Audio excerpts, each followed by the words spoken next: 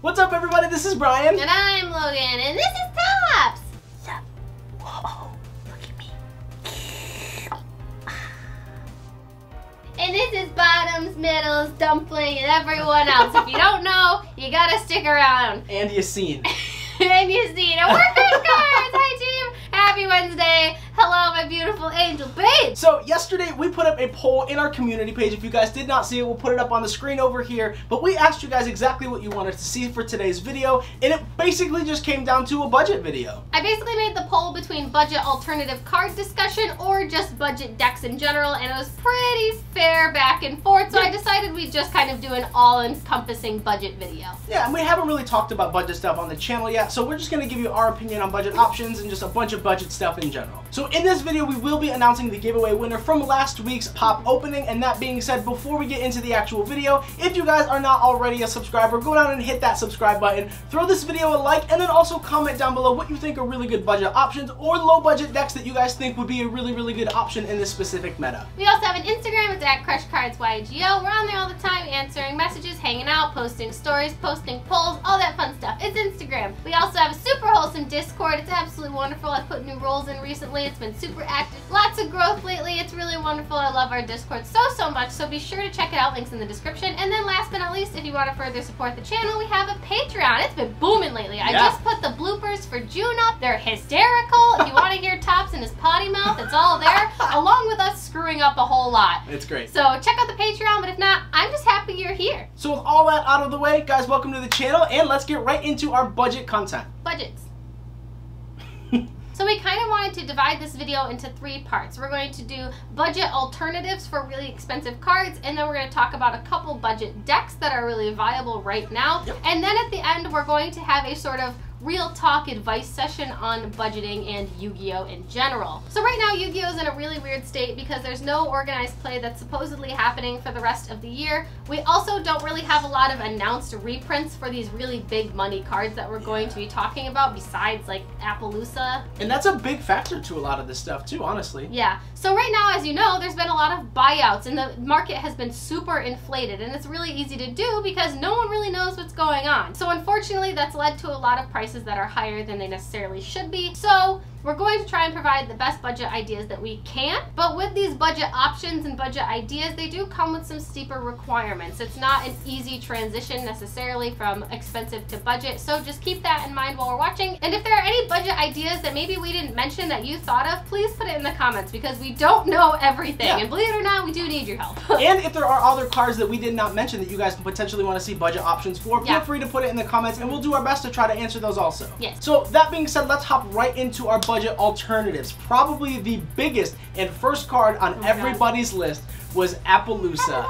Appaloosa currently is sitting around $80 to $85, and it is basically that price point because it is that good of a card. Depending on the link materials that you use for it, whether it's 2, 3, or 4, you get that many monster negates, not a hard ones per turn. It can realistically just shut down an entire turn for your opponent. So that being said, a lot of people want to know what can they substitute in their extra deck that can still provide some sort of negation. Unfortunately, the realistic answer is there is no other link monster out there that provides 2, 3, 4 negates every single turn. Like it is the price that it is for a reason. The good news is that it is getting a reprint in the new upcoming Gold Series set, which comes out in like what, a couple months? So excited for that set. So that hopefully will bring the card price down and will give everyone an option to buy another copy of the card or just a different rarity of the card. But that being said, we do have one option that did come to mind. It isn't the same exact card, but it does kind of supplement the effect, and that is Nightmare Griffin. If you're able to get Nightmare Griffin out and put it in your like main monster zone underneath an extra monster zone,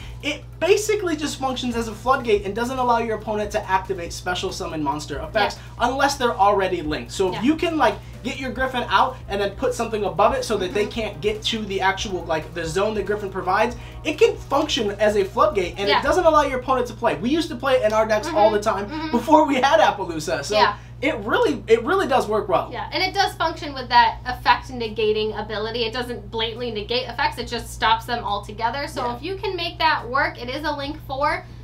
It's not a bad substitute, frankly. Yeah. And then there is also the Curious Griffin combo. Some decks can do it, other decks can't, but Griffin also allows you the ability to like basically get a spell or trap directly back to your field, set it, and then you can activate it. A lot of people are choosing to go with like an Imperial Order or some sort of other floodgate so they can lock their opponent not only out of special summon monsters, but also out of spells and or traps. So Griffin is a really, really good and a really underestimated card this format. Next up was another card that was super highly requested, which was Access Code Talker. Access Code Talker just came out in Eternity Code, so we have no confirmed reprints anytime soon, which is super unsurprising. The card's sitting, what, between $60 and $80, I think, still? It's still one of those Link 4s that's like around 80 bucks. It's really expensive. Yeah, the card's really strong. It's really high up there right now because it's starting to see a lot more use in the extra deck. It's starting to take the place of Boral Sword in a lot of extra decks just because it can get really big and OTK like nobody's business. Pop monsters like crazy. Yeah, the card's amazing. But that being said, Boral Sword is starting to trickle down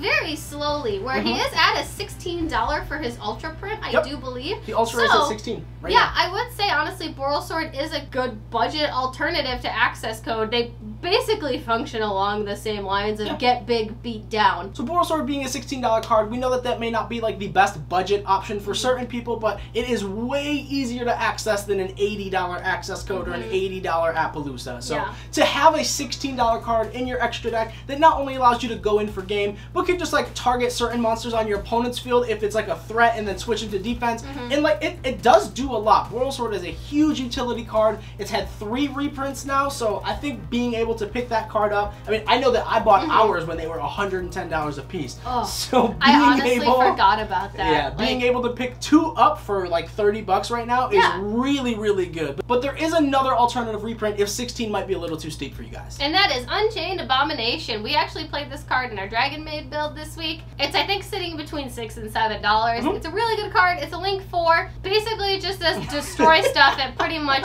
any action in the game. I think it destroys in the end phase, it destroys when it destroys something, it destroys when something happens. I don't know. The card destroys, Yeah, something is destroyed by battle. If something is destroyed or during the end phase, it can chain and just destroy everything else. That's so ridiculous. If you really like Access Code's destruction effect that it can do, Unchained Abomination can do that as well. It's a big, beefy boy. Yep, really good too. Yeah. Really easy to make. It's just 2 monsters, including a Link, so super generic.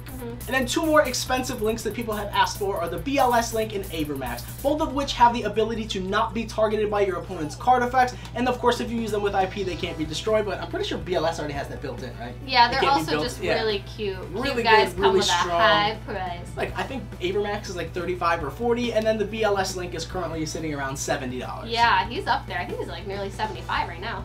So there are 2 options that came to our mind. Both of them are a little bit more difficult to make, as we said in the beginning. Being a more budget option, they do come with a steeper requirement. And one budget alternative option for either of those cards we decided was actually a sleeper card that kind of just came out of Echo. It's the Arrival Cyberse Adagnister. It is the Really Link strong. 6 that just came out. It is a common No, it's a super. I think it's a super. It's a super out of Echo. It's literally 10 cents. I don't think we get much more budget other than free.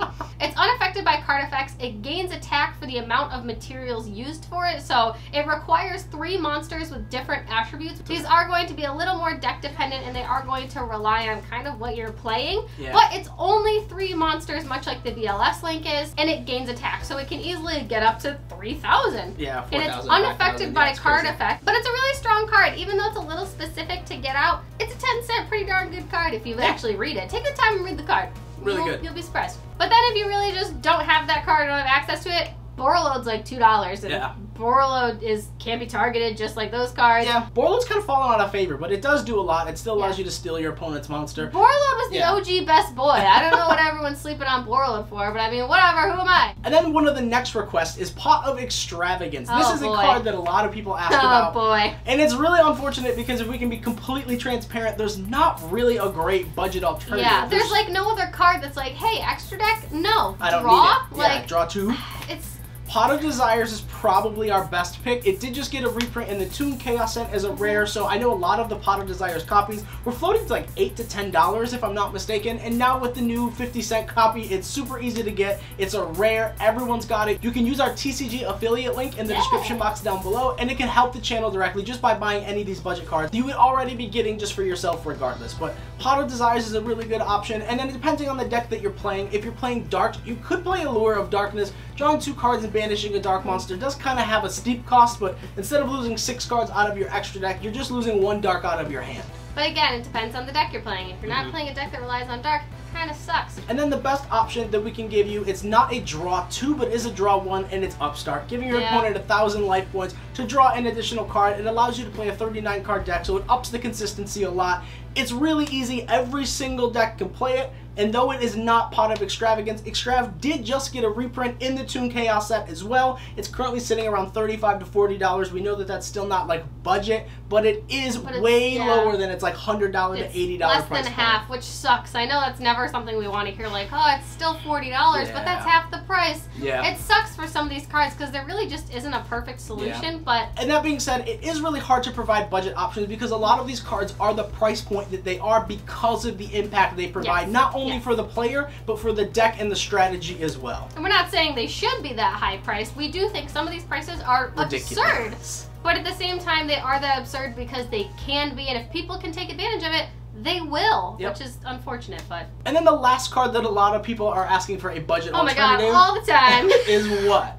Borreload Savage Dragon, our sweet special boy. Borreload Savage Dragon is a super generic card. It's a Synchro 8. It's 1 tuner, 1 non-tuner. Every single deck in the entire format can make it. It's really, really strong. It's an Omni-Negate, spells, traps, monsters, whatever. Gains attack. The card's stupid. Nuts. So one of our budget options that we do have for this, it's not as generic, but it is still really strong. It's Crystal Wing Synchro Dragon. Crystal Wing Synchro Dragon is a Synchro 8. It requires 1 tuner and then 1 non-tuner Synchro monster, so you kind of have to commit 3 resources as opposed to 2 because you have to make that additional Synchro first and then use another card to sync into it. But it is really strong. It is a monster negate. It gains the attack in the battle step, so it has a lot of that Borreload Savage vibe. It's just not as good, which we do understand, but it is a really decent option. I think the card's sitting at like $2, $3 right now, so as opposed to the 60 that Savage is at, it's way easier to obtain. Yeah, and it was just reprinted in OTS 13, so... As a super. You can get an ultra super secret, whatever your heart desires, friends. And then another alternative, in case you don't like Crystal Wing, is Herald of the Arclight. Herald, I think, is what, like $4 or $5 maybe? $4 or $5 right now. He's an Omni-Negate. He's arguably easier to make than Savage because he's just a Synchro for 4. He's also a Floodgate. He's being played in pretty much every other Needle Fiber Turbo deck right now. It's a Floodgate where any card that is sent from your hand or deck to the graveyard is banished instead. Really good right now in this format. And he's just a general Omni-Negate. Yes, he's very easy to beat over, which is kind of the only sucky part of him. But hey, he's affordable, he's an Omni-Negate, he's easy to make. And it has the really decent effect too, where if it's sent from the field to the graveyard, you could search any ritual monster from your deck to your hand. A lot of people are teching in Ceravis if they can't afford like a Savage Dragon. And then Ceravis is that little hand trap that allows you to not be targeted. He's that cute little dragon old man. It's super cute, which also just got a reprint in Dual Overload, which is only sitting around $1. So for $5 total, you can get 2 negations. For just $5, you can make your opponent really sad for 2 times. And the last budget alternative option for Savage that I kind of just thought of was Draco Berserker of the Tenyi. He's also an 8 Synchro. He's pretty good. I believe he also has like a built-in negate of his own. People were playing him in and out of decks. It's kind of just like, oh, Savage was the better card. So people were just playing that. But I would definitely look into this card. Hella cheap. Hella good. It can make like 2 attacks, I think, and the effect is that it doesn't actually negate the monster effect, but it's a quick effect that once the monster effect resolved, you just banish the monster. So they get the effect, but they lose the monster. So it's like a built-in Ghost Ogre. Synchro 8, I know it has like an attack boost or like an attack Look, it's got a lot going on. Just read the card. It's really darn good and super budget friendly, so definitely consider that. And super generic also. Wow, weren't those some fun budget options? Let's talk about some budget decks, but before we do that, let's talk about the giveaway winner. Dun, dun, dun, dun. So last week we did a little nostalgic opening of all of the Yu-Gi-Oh! Funko Pops that just came out, along with some really cool, like, coin collector series things we got online. And stuff in our P.O. box. And stuff from the P.O. box. In case you weren't sure we had a P.O. box, we have a P.O. box. Woo! But we decided to do a giveaway of the extra Funko Yu-Gi Pop that we had, along with a sealed box of the Legendary Duelist Season 1 set that just came out. So it's kind of a fun little giveaway we just wanted to do, saying thanks and all that fun stuff. So, winner of this lovely little baby giveaway, I hope you're watching. If you're not watching, it's going to really suck for you, winner. Drum roll, please. It's Chains the Clown! Yay! I really like wholesome comments comments, and wholesome comments make me really happy. This one mentioned grandmas, and I love my grandma, so this one got to me really quickly. The comments for this were really good. Yeah, like, these are really great comments. We had to like really buckle down for this one. Yeah, we had to roll the die for this. It was like 6 people we there really were wanted, so many we were really convinced on. So you guys left some really great, hilarious, wholesome, emotional stories. I hope you know that they were all wonderful. We read every single one of them. I loved them. But thank you to everyone who entered. We will be doing a giveaway of Battles of Legend Armageddon, which is coming out in like 2 weeks. So stick around. Stick around, tell your friends, come hang out with the dream team. But Chains the Clown, message us on Instagram. Love you, babe. Thanks for being great. Thanks for all of you for entering. We love you. You're absolutely perfect. Mwah. Let's talk more budget stuff. So moving on into some of the more budget decks for this entire metagame that we have in this season of no meta. Nothing. It's really difficult, but there are a couple that did come to mind, the first of which is dinosaurs. We went over a few dinosaur builds on our channel, one of which is Shadal's, and then one of which is Pure. The deck is super duper budget, especially with the new reprint of the structure deck. Yeah. You only need a few cards outside of the deck to make the deck really playable, really consistent, and then also really meta viable. With that being said, there are some extra deck choices, as we said in the very beginning of the video, like Appaloosa or Access Code, that if you don't want to play those cards, you don't need to. The deck is super consistent regardless. There are a couple builds floating around that are playing Extravagance, which maybe you can play if you do have the access to cards like that, or if not, you don't have to play that. You can just play other cards like Upstart and then just make your deck more consistent. Dinosaurs have never really needed their extra deck anyway, so you can kind of just do whatever with the extra deck. You really just need UCT in order to just go barrel down whatever your opponent's playing. So extra deck is whatever. Who cares anyway? You don't need Extrav. Animador and Archosaur is just a really nice extender piece that kind of just turbos the deck even more. So if you don't want to splurge on Archosaur or Extrav, you can still play the deck and it's still super meta viable. I mean, I was playing with Extrav and Animador and Archosaur a while ago when I first started the game last year, so it's possible. Yeah, you can play the Shadal variant instead, which is blind second, tries to break the board, and just goes in and OTKs your opponent. Yeah, Shadal's a super budget viable version of the deck, frankly. And for what it's worth, the Animador and Archosaur card, I believe, is sitting around $25, but 2 is the easiest and best way to play the deck, but you can just get by with 1. You just kind of got to hope you don't draw it. You Hell, really you just don't need it in the deck. Forget it. The only real card that's actually good and kind of necessary for the deck is Double Evolution Pill, and it doesn't come in the structure deck itself, but it did just get reprinted in Dual Overload, and it's like a couple dollars. Yeah, so it's not bad at all, totally accessible. And you have the option to main deck Pankratops, which is never a bad option in this metagame. So Dinosaur's best deck. Best budget deck. Hell yeah. Moving on. And then the second budget deck that we were able to come up with, which is Salamangreat. Everyone's been playing this deck. This deck has been tier 1 since the day it came out. One could say that it's probably like tier 1.5, maybe tier 2 right now, just because Adamancipator and Eldritch are dominating the metagame. But Salamangreat, the core is less than $30. Yeah, the reason that the deck is so budget is because not only does the engine only require like maybe 15 cards, but that engine just loops itself. It's super duper consistent. You get everything back every single turn if you play the deck correctly. Ridiculous. And it has the ability to main deck 35 hand traps if you really want. That's kind of one of the benefactors and one of the downfalls to this deck, because a lot of hand traps like Imperium sit around 35 bucks a piece, Ash is 10 bucks a piece. Veiler though is what, maybe $1. Ghost Ogre is $1. A lot of people, a lot of people are playing Winter Cherries, believe it or not, because you can just hit the Needle Fiber.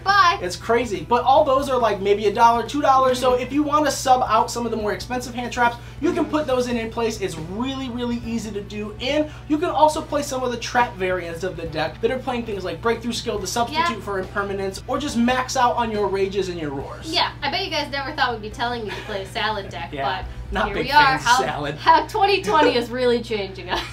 And then one of the really budget-friendly options that came out to help Salamangreat was Parallel Exceed out of Eternity Code. It is a common that's maybe $1, if not less than $1. I know that Access Code Talker is like the new win condition, but you can still just play the Update Jammer Transcode Talker OTK variant. I think those cards are still $2. Woo! Yeah, it's really consistent and just super easy to make these cards still. So Salad, really budget deck, super competitive still. Those are the 2 decks that we think are the most budget and competitive, viable, meta decks of the time right now. Yeah. Dinosaurs and Salad Man, they're really good. Shaddoll is also a really great budget deck too if you want to build that. And we just want to be really transparent with you also. We know that a lot of other people in the community talk about budget decks and how easy it is to build these decks, but if we're being completely honest, in a real life tournament, not only do you have your main deck and your extra deck, you also have your side deck. So trying to build these decks to be super competitive with like an access code, or maybe not playing the access code but playing the trans code and the update jammer, it does allow you to spend a little bit more money on your side deck. And we could argue too that your side deck is kind of what wins you games 2 and 3 regardless. So spending money on that side deck to make sure your deck is just a little bit more competitive than your opponent, definitely worth investing there also. So when it comes to deck building, make sure that you guys allocate your budget properly for your main, extra, and side deck. Yeah, don't sleep on the side deck, because that really is kind of your win con for a lot of games 2 and 3. Yeah. And if you don't have a side deck that's ready to counter whatever you're playing against, whether it's meta or whether it's casual or whatever, like, don't forget about the side deck. People tend to sleep on it or just not talk about it and how expensive it can be, so do not forget about your side deck. It is very important. And if you want us to talk about a budget side deck video, say so. Let us know. Just literally let us know, because we'll talk about it. And if you guys are interested in any of our side deck choices, we do have all of them on Patreon. The link is in the description box down below. Some of them are budget friendly, some of them aren't, but you get to see every single side deck choice that we are choosing in every deck that we've put up, and not only what we choose to side in, but what we choose to side out also. But anyway, time for some nice budget advice for the family. Let's all just talk about how we should budget and why it's important and how you can even do it, because a lot of people don't really know how to go about budgeting a deck or why. So first and foremost, we want to address Middles and how perfect he is. Hi Middles, you look great today. You too, bottom. I just wanted to say hi. Okay. So when it comes to budgeting, we do want to actually address the commitment issues and the investments, right? So as we talked about before, we know that a card like Appaloosa and Boarload Savage Dragon are extremely expensive right now. That being said though, you only need one Appaloosa or one Boarload Savage Dragon. So if you do make the investment, you can play those cards in any deck that you choose to build from that point on. So that's also something to think about. We know they are very expensive, but like all the deck profiles that you guys see, we'll just be honest, we only have 2 Boarload Savage. One for me, one for Logan. And we pulled them forever ago when Savage Strike came out. Like we put them in and out of every deck. We don't have 45 of them to go into every deck. We do swap cards, so that is definitely an option when it comes to budgeting. I know that they are still relatively expensive, but if you do have the one, you can put it anywhere that you need it. One is all you need.